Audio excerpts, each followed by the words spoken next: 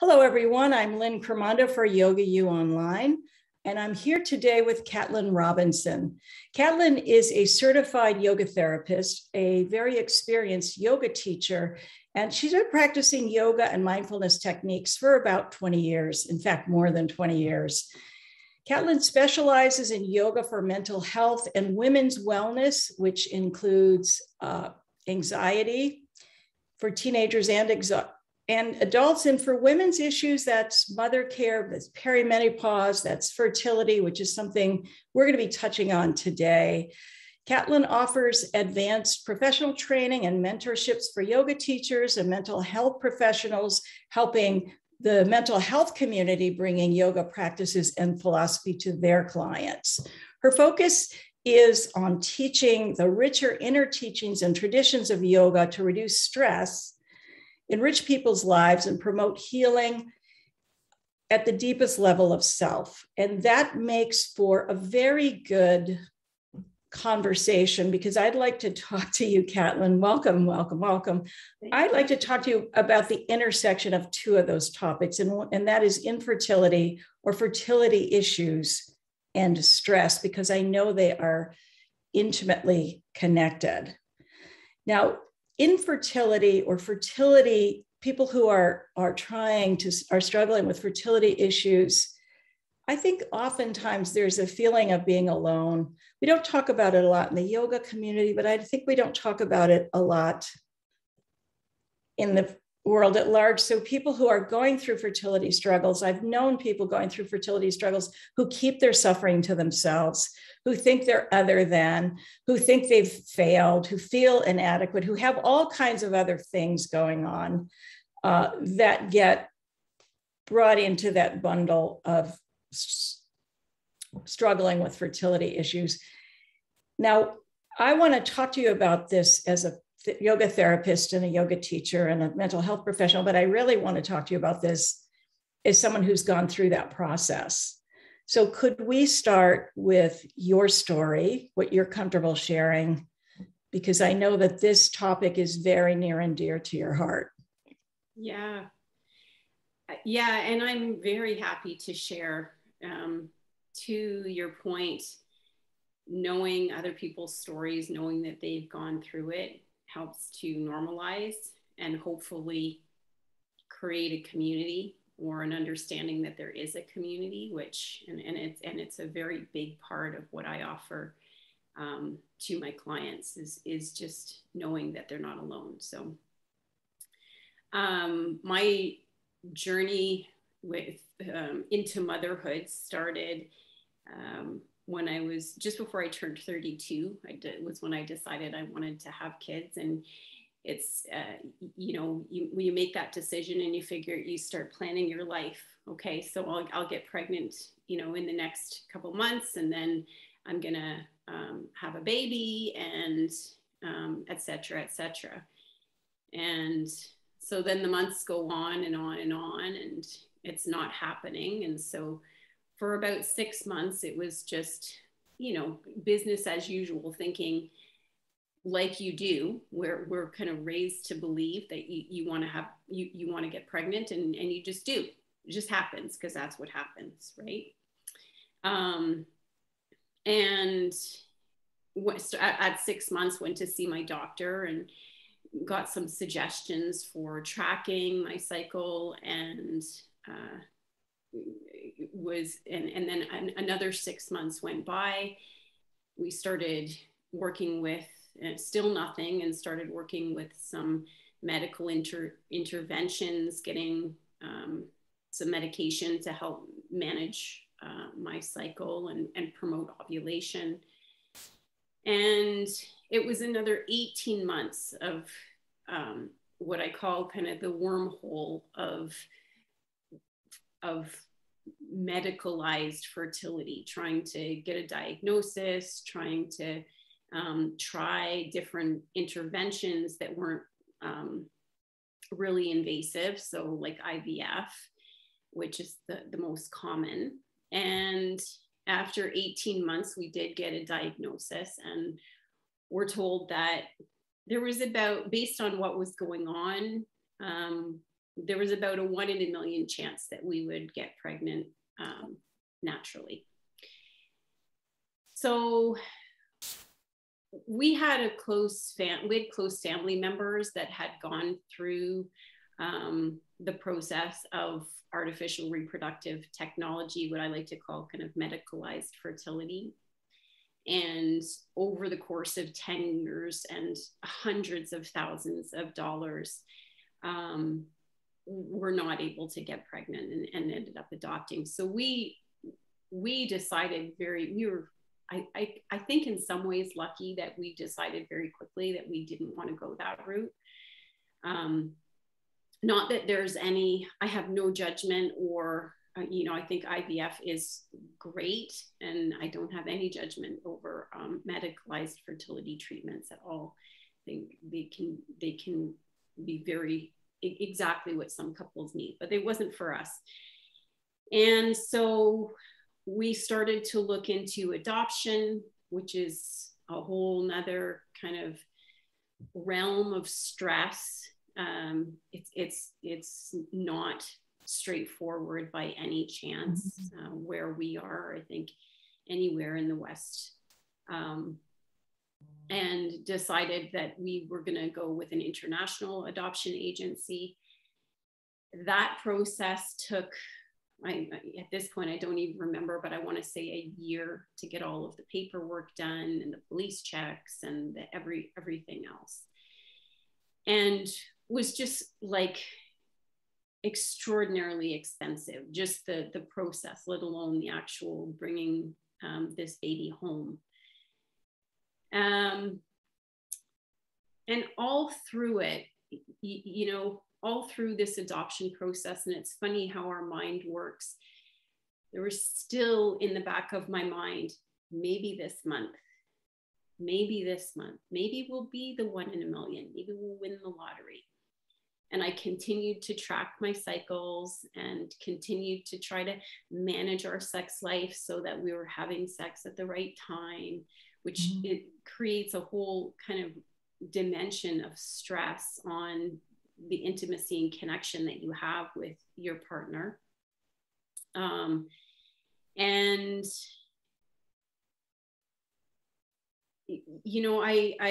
in the beginning, there was so much grief and so much depression that I had been practicing yoga, but I really kind of let it go, as we do when we fall into these deep depressions. The things that we know support us still just seem so, it's just hard to get your stuff together to help yourself in any way. But I did pick up yoga again, really dedicated myself, decided that was something that I was going to help me feel fulfilled on other levels, giving me something outside of just this constant thinking about getting pregnant and thinking of parenthood as how I was going to define myself.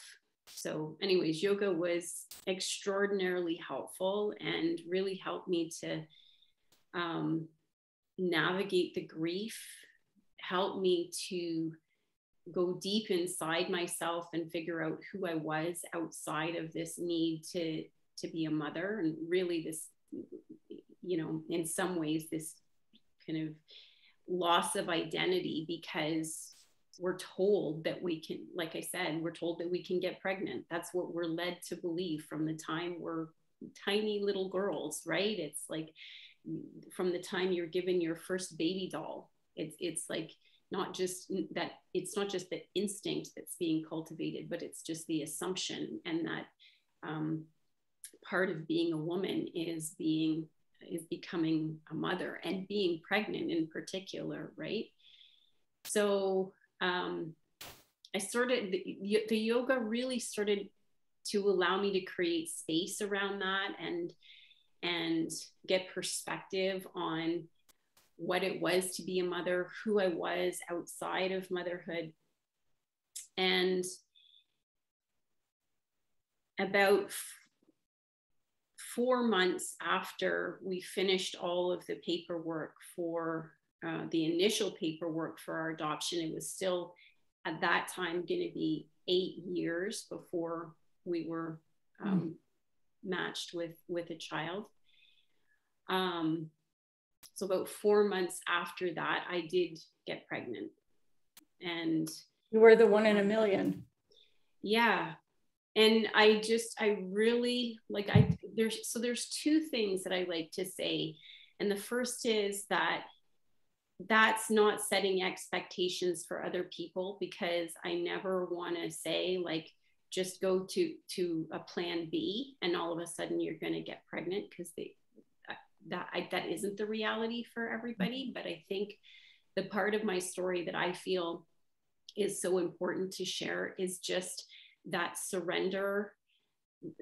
First of all, having a plan outside of pregnancy, finding a space where you can just really surrender to whatever's going to happen, and a space for allowing whatever to happen, and also space where you can just step outside that the stress that we put on ourselves for something to happen. So, and whether I got pregnant or not, that stress was minimized, right? And so it didn't feel the pressure that that I had been putting on myself for,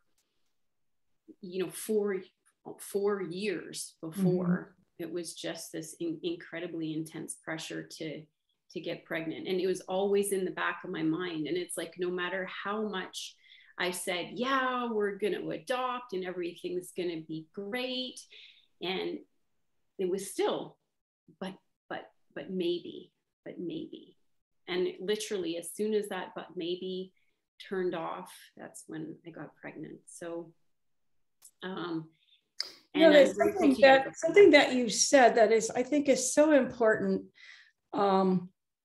is that you needed to detach the outcome of whether or not you are going to end up being a mother in one way or another from the process of how you were talking to yourself and the process of how you were nurturing and taking care of yourself. And I think you've really touched on the people that I've known that have struggled with fertility issues. That point about you have to have sex when they tell you it's on the calendar, and no matter where you are and whether it's a good day or a bad day, or whether you're at your parents' house or wherever you are, that's where you have to have the sex. And it kind of takes, the things that we like to cultivate about having a loving relationship and having things be organic and natural. It's in some ways, it's so artificially becomes the dictator of what's going on in your life, that process, no matter how you get to the outcome, that process before that surrender moment has got to be so fraught and so difficult. It's incredibly complex cycle of grief, right? So one of the things, just to back up for a second, you said, like, no matter where you are, you need to kind of stop, drop, and have sex. But what I find happens more than anything is your whole life revolves around, I can't do anything on this day because it's sex day, right? Which is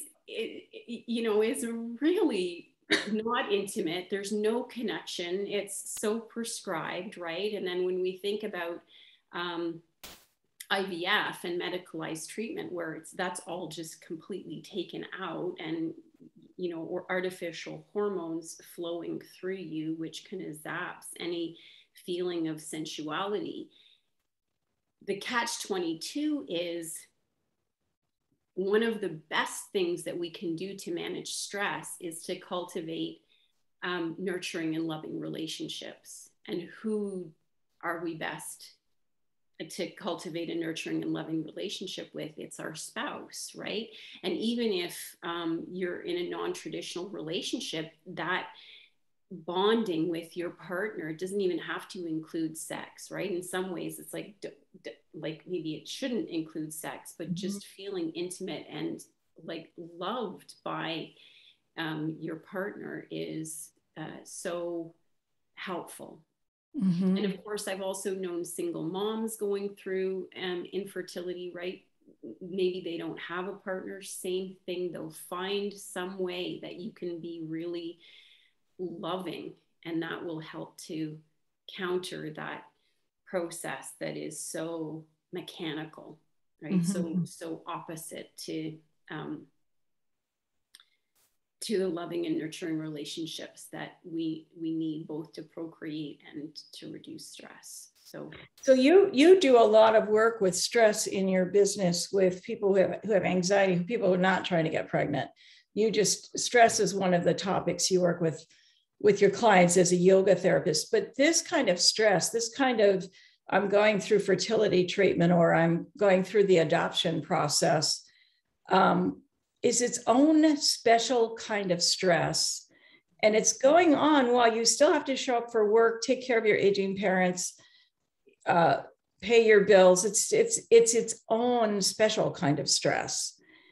Yeah, so this complex, if you're trying to get pregnant naturally, right, following your cycles, then, and even if you're not, right, like for me, when I was adopting, it's this cycle of hope, then plan out the sex, then wait, then devastating grief, right? Devastating grief. And every month.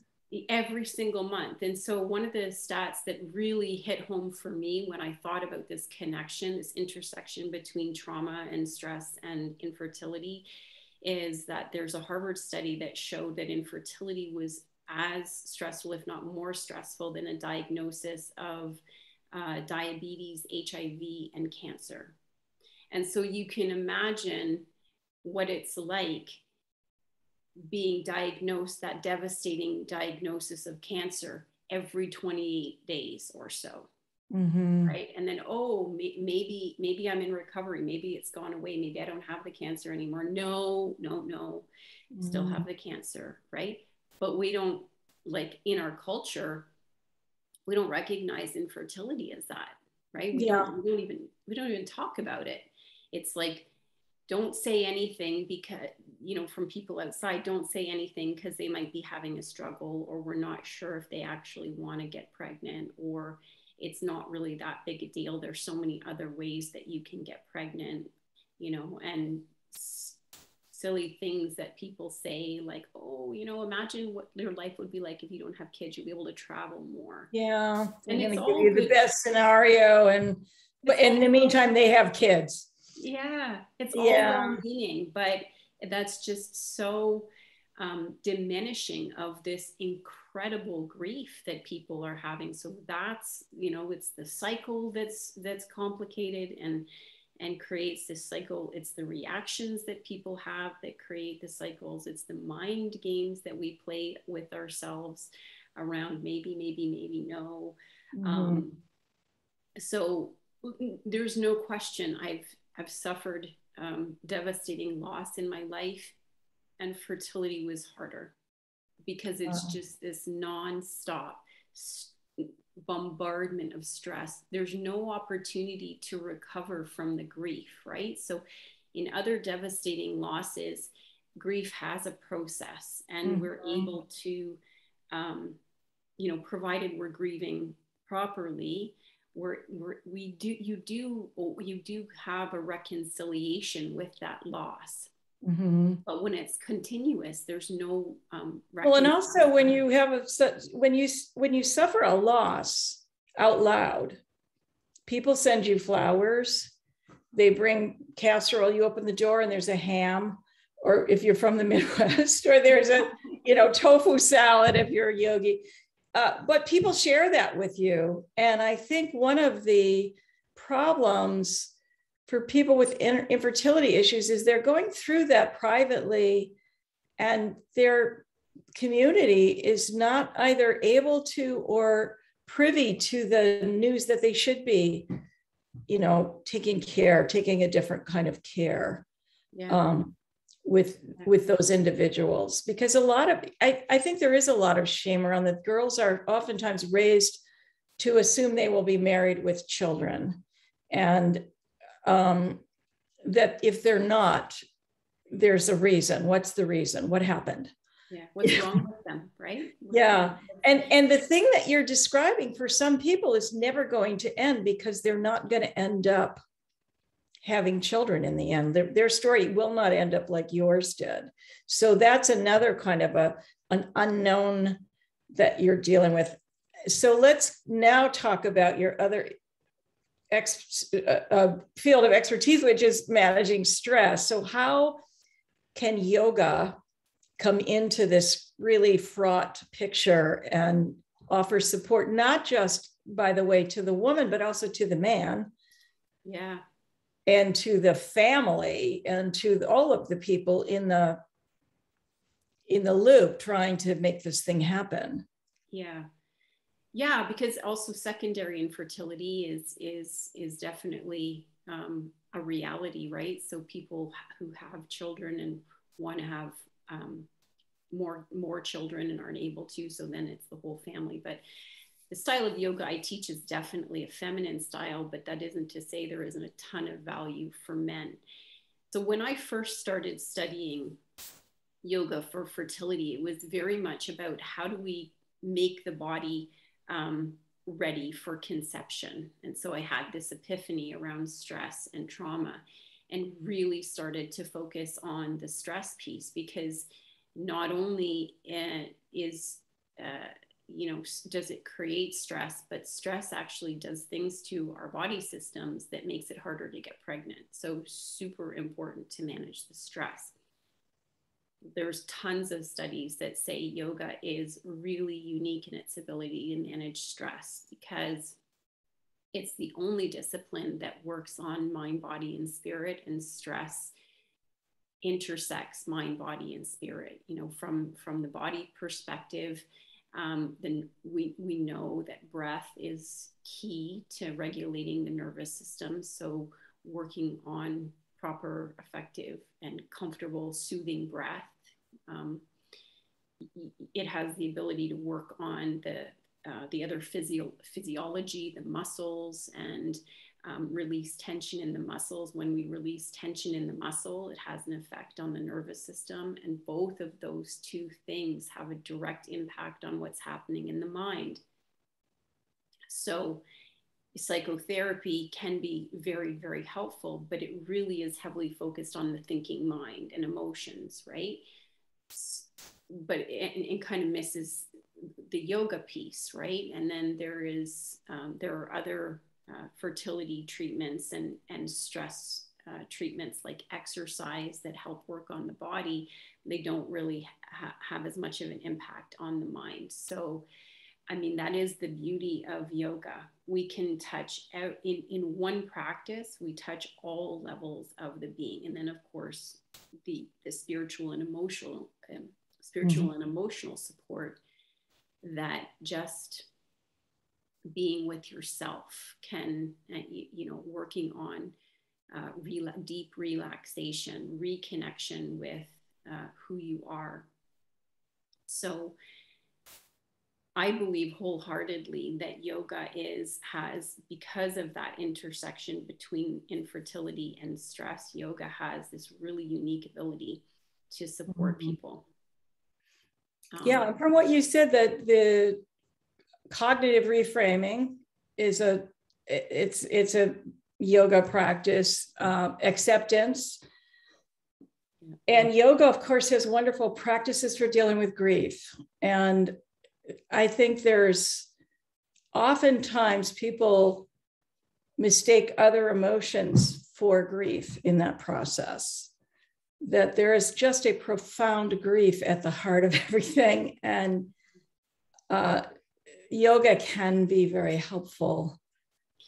Yes, absolutely. Right. So we're talking about stress and the kind of the conception part, but then on the emotional level, there's this whole other piece. Like we said before, fertility is so complicated, and there's so much going on. And so with one practice, we can support people through it all. Right. And then, so, like I said, so much of my practices it's really geared towards women. That it's 90%, 99% of the people that I work with are women. But it can absolutely be translated towards men, and men's stress. Like, we have to recognize, if you're in a traditional relationship, the men are 50%. And so managing their stress is, and they're grieving as well. Everything that's coming up for women is coming up for men as well. So as many of the practices as the man feels comfortable with, breath, deep relaxation, meditation, some of the muscle. All the deeper practices, it sounds like, are the ones that are going to be the most helpful. Also, it seems to me, as you're talking, that a woman who's working with someone like you and learning how to do better self-care and self-regulation will go home to a partner in a better state to be in a relationship. And so even a partner who doesn't come to yoga is going to benefit from the yoga, because they're going to be with someone who's in a better mental and emotional state. Yeah. And I certainly have practices that are specifically meant to make women feel sensual, right? And what an important point. Can you just talk about that a little bit? Yeah, I mean, just exactly to what you're saying, right? It's not just about going home and feeling relaxed, but we want to create that connection as well and revive some sense of sensuality between the couples, because it can help with conception and because it helps with stress, and it's just important in a relationship. So there are lots of different ways that we can bring that out, right? Make you feel so alive again and want to go home and create those connections. So it's a great practice to use around ovulation as well, so that, if it's that time of the month where it's, go time for sex, then having a practice, a ritual around getting ready for that includes some yoga practices and some meditations that can cultivate that sense of feeling alive and receptive and sensual. How perfect, right? How wonderful and what a gift to be able to bring that into the relationship and the process of conceiving. Well, I'm sure there are people watching us right now who are saying, where do I sign up? Because this is what I need. I'm struggling, I'm suffering, and I want to be a parent. And I realize it may or may not happen. You are teaching a class for us in the near future. Can you tell us a little bit about that class and what kind of things we'd be doing in your course? Right. Yeah. I'm really excited for the course to come out, and there's a piece on stress. So more information about this connection and why it's so important. There's a piece on breath and how we can optimize our breath to reduce stress. And then there's just a lot of information about the types of yoga poses and practices that are ideal for cultivating all of these things that we talked about: optimizing the body to conceive, releasing deep held tension, processing grief, feeling sensual. So I outline in it all of the types of poses that are best. And then there's a practice as well. So you can practice along, but my hope is also to give everybody who takes the course kind of an a la carte menu of all of the things, all of the different poses and practices that are supportive, so they can create a practice on their own, or if they're new, they can go to take other group yoga classes and know which ones that they should avoid. And it's about, and it's also broken down by the times of the month. So what are the best practices when you're menstruating? What are the best practices when you're pre-ovulation, when you're ovulation, and then when you're in the luteal phase? So lots of practical information, and also a little bit of a sangha, a little bit of comfort in knowing, everyone on this call is dealing with this issue. Yeah. Either as a therapist or a teacher, or as someone who is working with their fertility issues. So just, you're not alone. Yeah.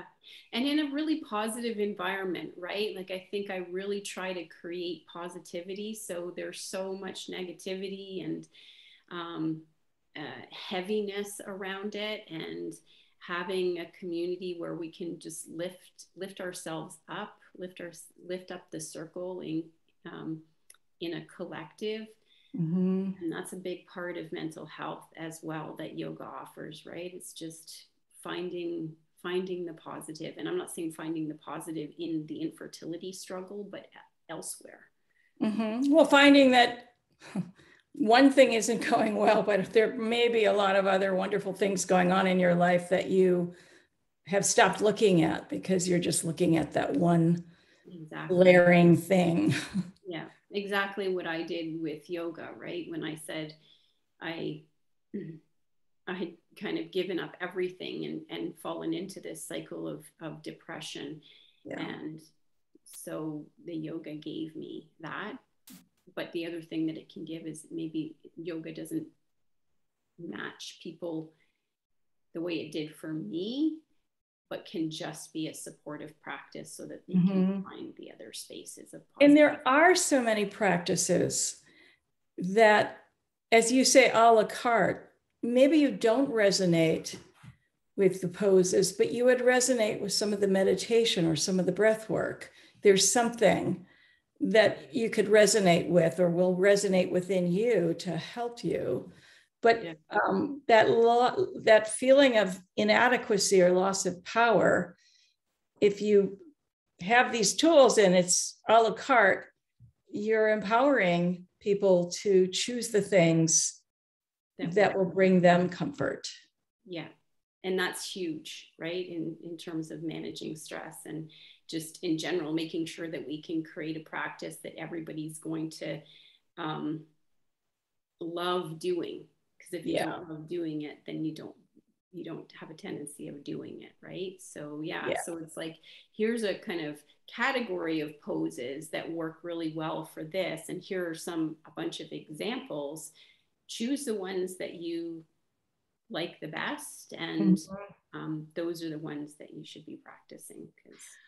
Well, Katlin, as someone who has some very close people in my life who've gone through this, I want to thank you for your work. Yeah, my pleasure. And thank you for talking with us. And I'm looking forward to your course. Yeah. Yes, I hope we have lots of people join, create, and like you say, a sangha. Yeah, thanks so much. And I'm looking forward to seeing you soon. Bye-bye, everyone. Take care.